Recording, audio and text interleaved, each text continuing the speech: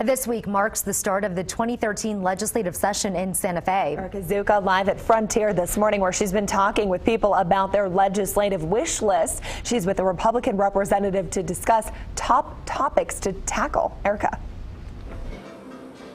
I'm here this morning with Republican Representative Nate Gentry. Thank you for waking up with us this morning. Thanks for having me.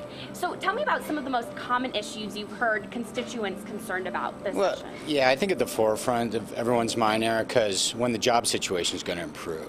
Particularly with some growth we're seeing at the national level and regionally. New Mexico seems to still be struggling to create jobs.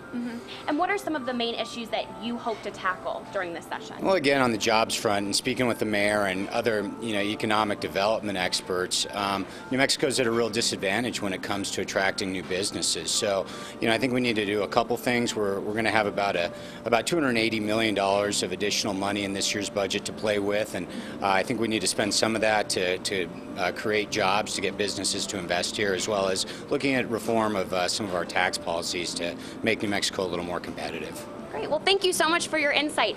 Later this morning, we're also going to be speaking with a Democratic representative to get that side of the street. Reporting live near UNM, Erica Zuko, KOB Eyewitness News 4.